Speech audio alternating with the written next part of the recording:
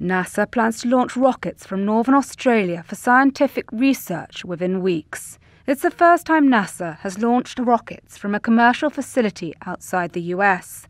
That private spaceport is the Arnhem Space Centre, which is owned and operated by a company called Equatorial Launch Australia. About 75 NASA personnel will be in Australia for the event.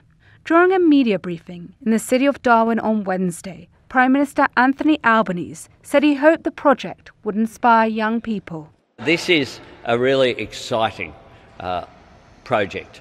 This is about not just the rocket launches itself, but it's about sending a message to younger Australians and indeed Australians of any age who might be looking at retraining for future careers of how important science is.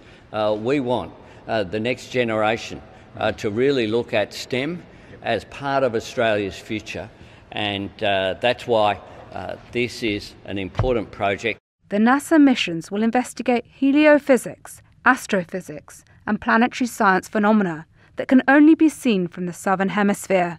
The launches will be the first by the US Space Agency from Australia since 1995.